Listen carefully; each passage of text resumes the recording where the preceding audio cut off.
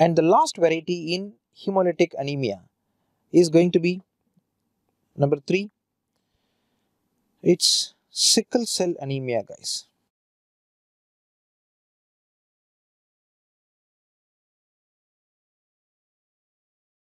And sickle cell anemia is something that you would have studied it very well.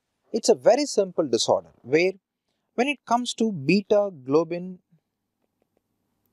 chain, in the beta globin chain, the sixth position of beta globin chain, where there must be glutamic acid.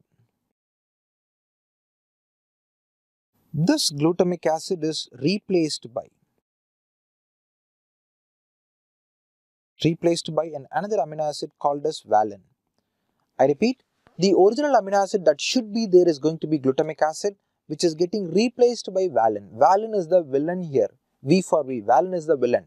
So glutamic acid is thrown away and valine comes and sits in that spot. As a consequence, there is going to be dysfunction of beta globin chain.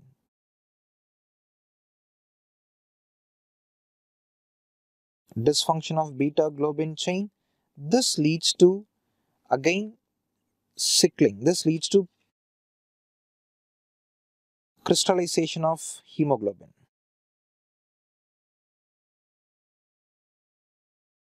And this crystallization of hemoglobin leads to sickling.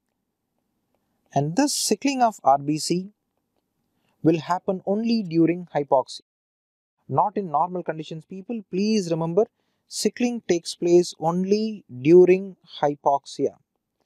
The behavior of beta globin chain is such a way that during the presence of oxygen, even though beta globin chains do have valine, they don't misfunction.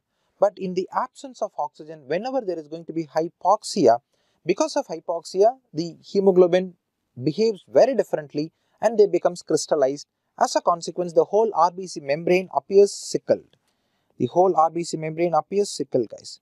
Now, because of this sickling, there is going to be easy formation of RBC aggregates. So you can clearly understand, one cell sits over the other, and that sits over the third cell, that sits over the fourth cell, fifth cell. There is going to be easy formation of RBC aggregates. And these RBC aggregates will turn very much less deformable. As a consequence, there is going to be mechanical breakdown. The whole thing is going to happen again, guys. There is going to be less deformability. As a consequence, there is going to be mechanical rupture of RBCs, and this mechanical rupture of RBC is going to end in hemolysis, and that is going to be sickle cell anemia, guys. So under hemolysis, you are going to write 3 conditions. Number 1, hereditary spherocytosis. Number 2, G6PD deficiency. Number 3, sickle cell anemia. These are all hemolysis because of intrinsic RBC defect.